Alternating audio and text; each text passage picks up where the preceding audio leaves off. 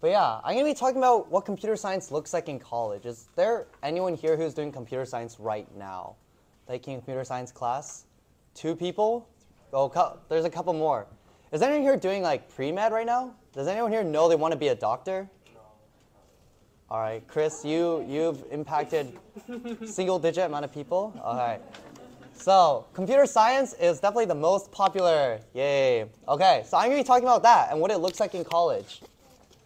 So when you get to college, there are really 2 different tracks you can go down for computer science too.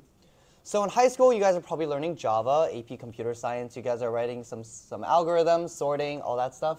In computer science, it gets a lot more. It'll get complicated really, really fast. So there's 2 different tracks you can take. So computer science after high school. So there's 2 different tracks you can take. There's a theoretical track, and there's an industry track. So I'm going to be talking about them both and why I decided to choose the industry track. I'm not theoretical, even though, yeah. We'll talk about theoretical first. So theoretical CS, I have a lot here. You don't really need to read any of that. But theoretical computer scientists spend a lot of time tackling unsolved problems. So just like there are many unsolved problems in math, like the collapse conjecture, theoretical computer scientists try to solve problems in CS. So here, right here, there are just some of these problems. If you can solve any one of these problems, you'll get a lot of money. And you'll get an instant PhD, instant. Like if you're like 12, you solve this problem, instant PhD. It's crazy.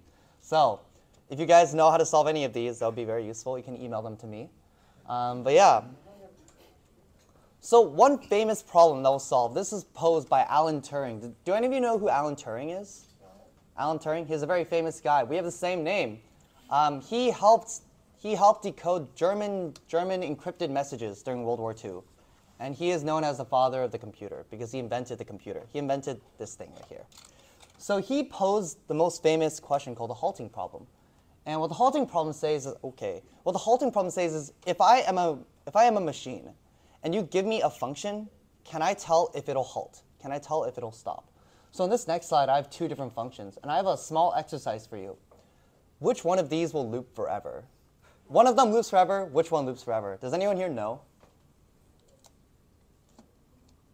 This is Python, so if you guys have not seen it. I think the first one's the loop. This one. Why do you think this one loops? Because there's a while true x equals x plus 1, and x is equivalent to, and x is equal to 0. Yeah, so x is just going to keep plussing 1. It's never going to stop. So if you guys have not seen CS before, just know that, yeah, this is not going to stop. So yeah, this one, however, does stop. So the halting problem should be an algorithm that if I give it this, it's going to say, yeah, this is never going to stop. But if I give it this, it's going to say it's going to stop. So the halting problem is, can I make some function that given some other function, I can tell if it stops or not? So this problem is actually impossible to solve. There's no such function that exists where if I give it another function, it can tell you if it stops or it doesn't stop. And this is the most famous computer science problem, the halting problem. So the halting problem is provably unsolvable. You can prove that this cannot be solved. But like, what's the point of like finding out problems that are provably unsolvable? Well, if we can map out which problems are provably unsolvable, we can find out which problems are provably solvable. So here's another question, the sorting problem. So if you guys have done CS before, this is probably a problem you guys have seen before. If I have a list right here, like 4, 3, 2, 1, I want to be able to sort it. I want to return a sorted permutation of the elements inside the list. So 1, 2, 3, 4. Do any of you who have done CS here, does anyone know how to solve like a sorting problem? Does anyone know a sorting algorithm? Just shout them out, shout them out. Merge sort is a good one. Quick sort, bubble sort. Selection sort. What? Allen sort, yeah, okay. Many different sorting algorithms out there exist. There's literally sorting algorithms where I can take every single possible combination. I can rearrange all of these elements in as many ways as I can, and I check every single one of them. And I make sure, okay, all right, cool, it's sorted. And then I return that. So this problem is solvable. You guys have definitely, if you go into more high school CS, you're going to see a lot more of these algorithms to solve this sorting problem. This is also one of the most famous solvable questions, the sorting problem. So the sorting problem is provably solvable. So you'll notice that in parentheses I wrote decidable, and this halting problem is undecidable. So what theoretical computer scientists do is they take all of these problems and they map it to either decidable or undecidable, either solvable or unsolvable. And obviously there's like a big line right here. Decidable, undecidable. So obviously there's going to be like things in between, right? Okay, something can be decidable, but it's going to take a long time to solve. For example, the sorting problem I can solve in relatively short time. But an even shorter time is I can solve 1 plus 1 in much shorter time. Right? just one step, I just earned 2. But something that's going to take much longer to solve is if I generate every single possibility of sorting a list, or generate every possibility of a list. So that's why I have this like little number line here. And at the very end, that takes infinity time, we have like undecidable problems. And if you kind of think about this, you can kind of see why a halting problem would be undecidable. For example, I could say, all right, if this program runs for more than 10,000 seconds, 10,000 years, I'm going to stop it. And I'm going to say, OK, it's going to loop forever. But what if the program will actually stop after 10,000 years and 1 second? And you've just said it's going to loop forever. But it's not going to loop forever. So you can kind of think about that there is no possible algorithm, nothing you can say to determine whether or not code is going to stop. And in the future, like, not every single code is going to look as simple as this.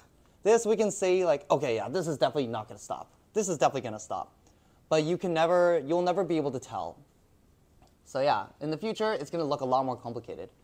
So what theoretical computer scientists do is they take this problem. For example, this is math. This is like a very famous question too.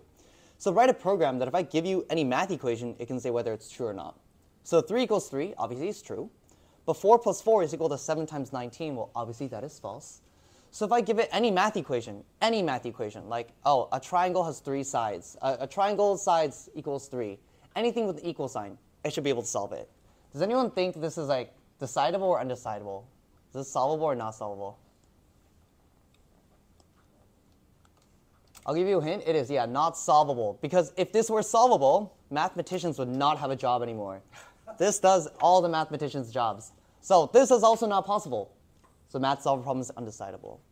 So theoretical computer scientists spend their entire lives mapping out these types of questions. So if this is something you're into, I do recommend you go into theoretical computer science. When I learned this, I thought it was really, really interesting. Unfortunately, you do not make any money doing this. So think twice before going into it. But yeah, if you really, really do enjoy doing stuff like this, solving problems, I would recommend you look out for theoretical CS. You can always start by looking at Alan Turing, the stuff he did during World War II with Enigma and decoding German encrypted messages. And yeah, that'll lead you to theoretical CS track. So theoretical CS oftentimes provides like a baseline for industry, for the industry. All the algorithms you use in the industry were one day they were thought of by theoretical computer scientists. Maybe 40 years ago, maybe 20 years ago, maybe like 2 days ago, but they were thought of at some point. So in the industry, you use all these algorithms that the theoretical computer scientists think of. So in reality, like you would not have a job if not for the theoretical computer scientists, but they don't really get paid. So yeah, industry track. So I'm going to be talking about what I did. So last summer, I worked at Amazon. If you guys have heard of Amazon before, you can buy stuff from it. And also, they have this thing. This is called an Alexa, Amazon Alexa.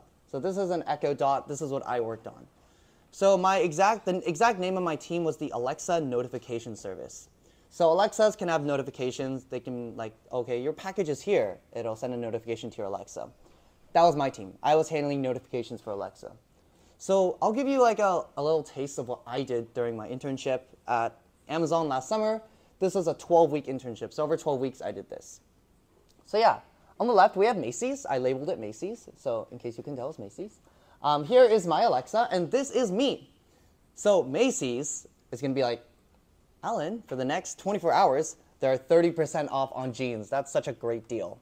So Macy's wants to send this all to customers so everyone can go like order Macy's jeans from their Alexa, or they go to the Macy's store, obviously. So an advertisement, right? It's going to put this into a message, and it's going to send it to my Alexa. Well, my Alexa is going to be like, OK, Alan, you have a notification. Do you want to read it? No, I don't want to read it. So after 24 hours, obviously this notification doesn't matter anymore, right? Since the Macy's sale is over. Remember, the Macy's sale only lasts for 24 hours. So now, if I read it, and I'm like, OK, I want to go buy jeans, I'm going to be very shocked because I'm not going to get 30% off. So I need to find some way to remove it. So while that deal is expired, how do I remove it from Alan's Alexa? Alan, you have a notification, da-da-da-da. See, if I read it right now, it would be expired. I could try to order jeans, but I wouldn't get the discount, and I would be very angry. So what I did over summer was I wrote the code, I wrote an API to remove notifications from an Alexa. For example, if a company were to send out a notification with a typo, or a wrong location, wrong time, anything, I could remove it. Another example is like, let's say I send a notification that your package is out for delivery, and it's delivered. And you didn't see the out for delivery message. Well, I want to remove that out for delivery message, and I want to replace it with your package has been delivered. So there's many different use cases. This is what I did over summer. So if you guys have an Alexa at home and you find messages are disappearing, notifications are disappearing from your Alexa, that is my code. Amazon is hitting my code. Yeah, that is something you got to do in the industry track. This is very, very different from the theoretical track. But yeah, you got to work on a lot more practical stuff. Yeah, you got to work at all these really cool companies, do all these really cool stuff. This summer, I'm going to be working in New York City, doing relatively similar thing, I'm assuming. But yeah. So what's after? What's after computer science in college? So I mentioned you got to choose between two things, really. You're going to go to the theoretical side. That's like academia. You can become a professor, that stuff. Or you can go to the industry side. You can go to all these different companies. I think if you talk to your parents, they'll probably say you're going to go to the industry side. So I'm going to cover the industry side more. The reason why you should go to the industry side is because you make money, and you don't make any money theoretical side. But yeah, what are some jobs you can pursue with a CS degree? So jobs is the most important thing. That's why we go to college, right? If you could get a job without going to college, you would not need to go to college.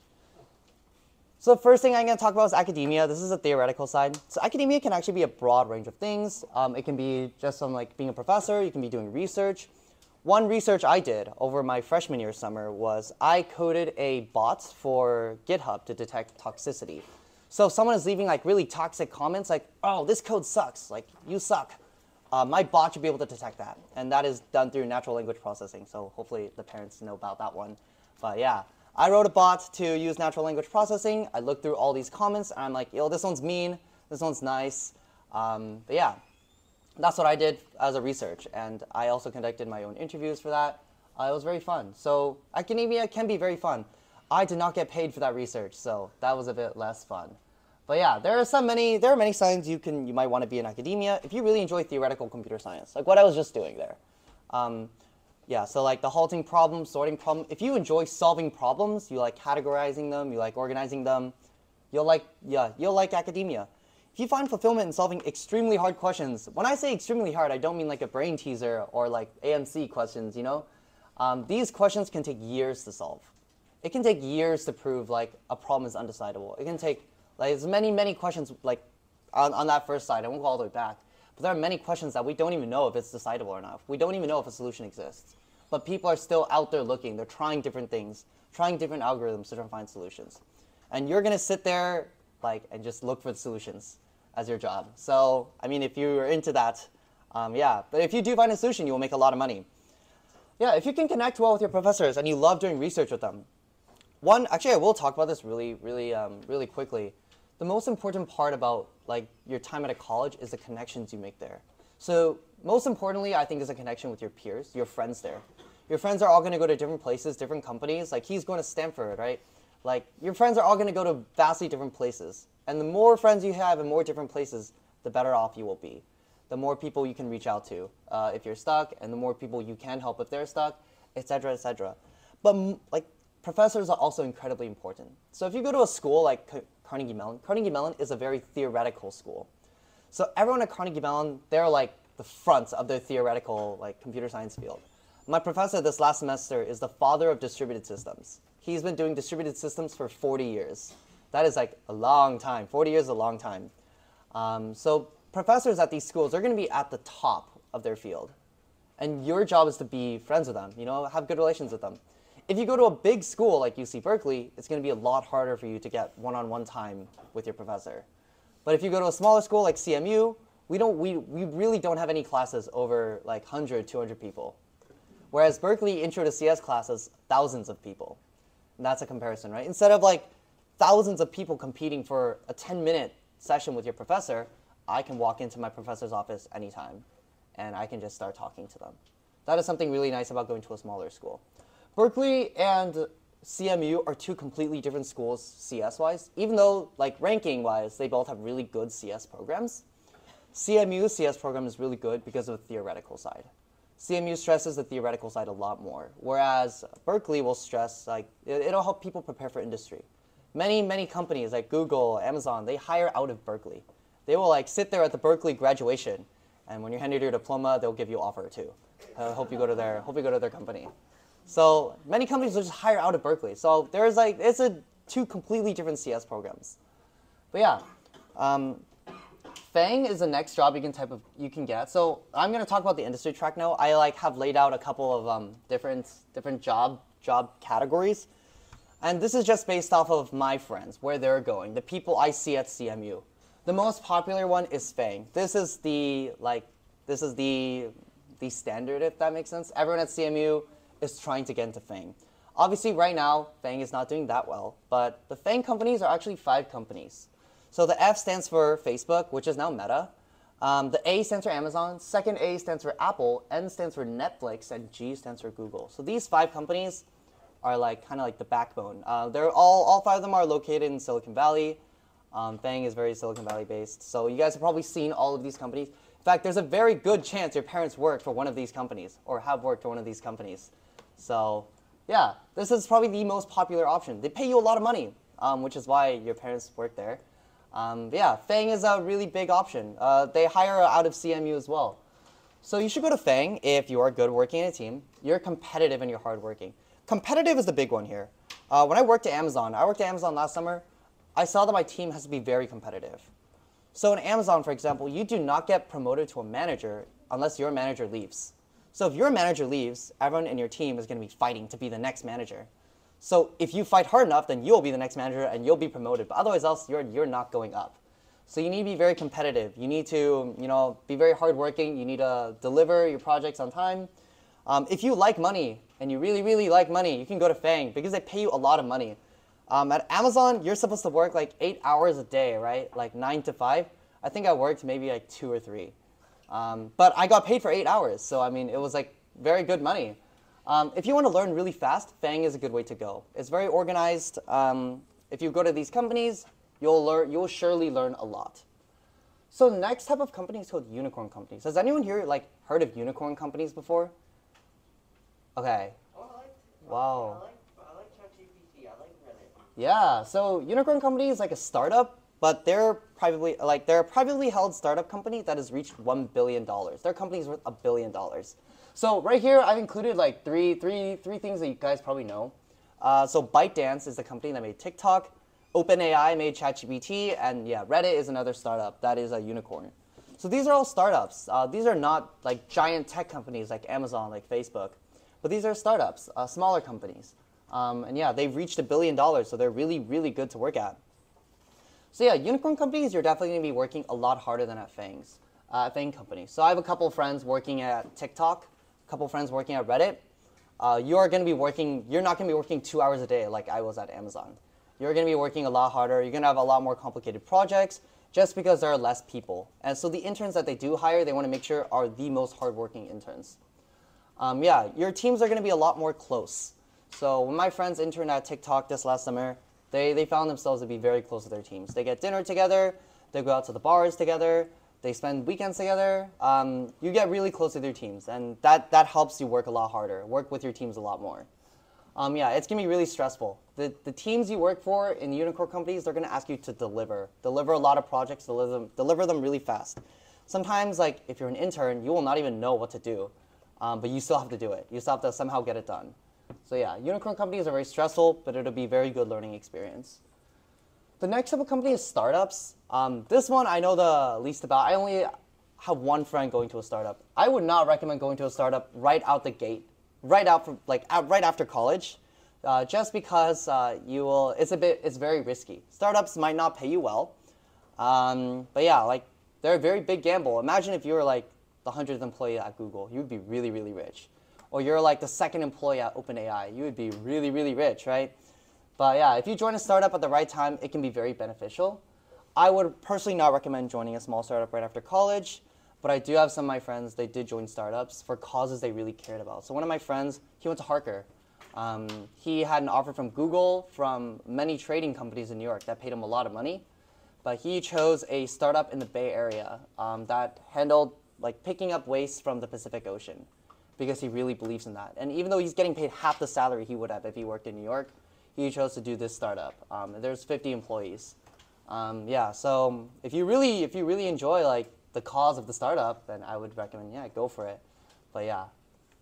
Last thing I want to talk about is fintech and trading. So this is by far this is like what everyone in CMU wants to go to. So we recently graduated around a bit over 90, like 90, 94, 95 seniors from CS. And the vast majority are going to fintech or trading. So fintech or trading, these are the companies in New York, and they just trade stocks. They can trade a lot more things other than stocks, but stocks is probably what you guys have heard of. So like all of these guys, they do whatever it takes to make as much money as possible. And like trading, if you work in trading or you work in fintech, fintech is finance technology. You're going to make a lot of money. You're going to make way more than if you worked at Amazon or Meta or Google. It's not the most ethical job because you just take money from poor people. You're like, oh, buy this stock, it's going to go up, buy it. And then they buy it, and then it drops. You're like, oh, bye-bye. And then, yeah. Not the most ethical job, but you make a lot of money. So most people in CMU do end up going to fintech or trading. And fintech is not just trading companies. You don't just trade. For example, payment, if you guys use like Venmo or Stripe, that's also fintech companies, and they pay you a lot of money. So yeah, these companies are by far the hardest to get into. You should go if you're really good at working under pressure. You really, really like money. Like I'll show you like the paychecks later, right after this, which is why I wanted to use my computer. You're never gonna have time to spend your money though. So I'm gonna tell you guys a quick story. So I have one friend. His name is Ken. He's from Indonesia. If you guys have met Nick, if you guys know Nikki from 88 Rising, he went to school with her. But then yeah, he's working at this company called Point 72 in New York. He doesn't even do trading there. He does another job. He's an analyst there. But he started with a class of 20 people. In those 20 people, there are 18 of them. They're from China. Really, really good, really fast at math. There's this girl from Finland who runs a half marathon every morning at 5 a.m. And then there's him. So you're supposed to work 8 hours, right? But at the very end, only, I don't remember the exact number, maybe 14 out of those 20 are going to be hired after the end of the one-year training program. So you need to compete against everyone else there. And if you want to compete, well, you can't just work 8 hours a day. So when I went to visit Ken in New York this last Thanksgiving break, well, he had to go to the office at 3 p.m. on a Saturday to just study and catch up. And it became so bad to the point where 8 months in, he passed out. He just fainted from exhaustion in the office. After that, he had a little wake-up call. He transferred to a different company. Or he's at the same company, but a different branch, doing a different role. It's a lot more chill now. But yeah, this is a very high-stress job. You're going to make a lot of money, but you'll never have time to spend the money. So, I mean, yeah. Traders must be incredibly fast at math. Being good at math is one thing, but fast is most important. If you can do math really fast, simple math very fast, it's much better than doing very complicated math very slow. And very correctly. So yeah, make sure you can do math very fast. Traders need to be very fast. So yeah, I mentioned that most people in CMU are trying to go for these. We don't actually send a lot of people to trading companies. But in my year, we are sending 13 people to one company called Jane Street. This is the most popular trading company. So 13 out of 90 people are going to just one trading company. And there are way more than just one trading company. So we do send a lot of people to trading each year. So yeah, these four are really the type of jobs people go for. People I see in CMU go for who have a CS degree. And yeah, I prepared some FAQs that I wanted to make sure I answered just in case they weren't asked during the panel. But if we're doing okay on time, okay. We need to go faster. All right, I'll do the FAQs really, really fast. First FAQ is how important is the school you go to? So if I go to Stanford, does that mean I'm going to get a good job? No, it does not. And if I go to De Anza, it doesn't mean I'm going to get not going to get a good job. But sadly enough, it matters a lot. So, yeah, I have 2 parts. But yeah, many, many different companies will look at the name on your resume, and they will reject you off of that. If they see, okay, De Anza, reject. or they see like Stanford, they're going to accept you, right? That is like the first step in screening. And the reason why this like, seems very unfair, right? Because like me from the difference between me and a De Anza person, we probably have the same knowledge. Like we can both sort a list just as well. We have the same knowledge, but the school itself is the biggest filter. The fact that this guy is going to Harvard, that Harvard accepted them, that must mean they have a great work ethic. That must mean they have a great time management, et cetera, et cetera. But if a person goes to a community college, they can't say anything because community college, you can just go. So would they rather take a gamble on the guy in the community college, or would they rather take the Harvard graduate, right? So trading companies, for example, is where your school matters the most. Majority of trading companies recruit directly out of Ivy Leagues and only out of Ivy Leagues. If your resume does not say like Harvard or MIT, you're going to get rejected. 5 Rings as a company, they hire exclusively out of MIT. If you're not MIT, you're not getting in. You're not getting an interview. And yeah, unicorns and startups are similar. They don't have a lot of time to interview everyone, so why waste time interviewing people who might not be qualified?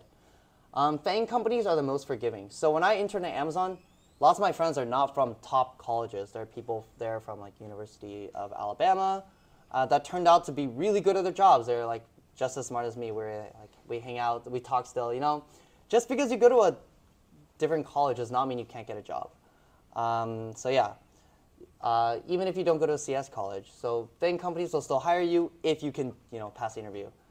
So yeah, don't worry too much about the college you go to, but yeah, it is a lot more important than you think. And college really only impacts the first company you go to. So after I work at my first company, the next company I work for, if I want to like go to a new company, the thing that matters the most is that first company I worked for. So college really only impacts the first company you work for. So college helps you get a good first step. So you're spending 4 years and like $200K just to get a good first step into your first company. But yeah, you'll make the $200K back. Yeah, the last FAQ, I touched on this a bit earlier, is like, what is the difference between CS programs? So you'll see like a lot of rankings say like, okay, this CS program is the best. Stanford is the best CS program. CMU is the best. Like, how can there be like multiple best CS programs, right? Each CS program is completely unique. The culture there is completely different. So I mentioned CMU is a lot more theoretical. The theory at CMU is a lot towards types, is a lot towards logic. So we have some of the best logicians in all of theoretical computer science at CMU. Stanford also has really good theoretical computer science, but they have a lot more systems people in theoretical computer science. Berkeley, some of the UCs, they all are really good at preparing people for industry. They will let you know, like, okay, what do these companies want? How do I teach it to these students? Like, they'll give you code, and they're like, okay, what's the runtime of this? How long does it take to run? Et cetera, et cetera, right? So each CS program is very different. There's going to be like when you do apply, you want to make sure you do as much research as possible. Even though at the end of the day, you're going to leave with relatively the same knowledge. Each CS program is different. The people you meet there are going to be different. I met a lot of like different professors that I would not be able to meet if I had chose UC Irvine, for example, or UCLA, or UIUC. So each CS program has different professors. Even though you leave with the same knowledge, the people you meet there are going to be different. So that is the most important part. Yeah, those are the 2 FAQ. Oh, sorry, there's one more thing. Last FAQ is how do I get into the best college? So yeah, I did not have a good GPA in high school. My GPA in college isn't that good, which is like, I do want to like stress how hard Chris has worked for like a 3.94 in CMU. I have a 3.6, I think. And I worked really hard. Like, I think I spent like 8 or 9 hours a day just studying, and I have a 3.6. But he has a 3.94, so I mean, he's doing something right. My high school GPA was really not good. When I say like really not good, it was like, yeah, not good. But yeah, getting into a college is not about like doing the best in your class or having like the best accomplishments, right? Like if I win every single math competition, obviously like, yeah, I'm gonna get into MIT. If I prove that unsolvable CS problem, yeah, I'm gonna get into CMU, you know? I'm gonna have a PhD instantly. But unfortunately, unless you can do that, that will not help you. So you get into a college by being a good storyteller. If you have done all these accomplishments, what matters is that you can communicate that. If I have started this hackathon, it doesn't matter unless I can convince the admissions officer that I did this during the hackathon. I did this. I worked so hard doing this. Otherwise, else all you did was start a hackathon. So the most important part is to tell a story. I think when you're at the point of applying, your grades, your accomplishments, that is already all set. And the thing you can change is the essays that you write, stories that you can tell. So Chris got into all of these really good schools because he can tell very good stories. He was able to relate all of these stories in his life to characters in anime.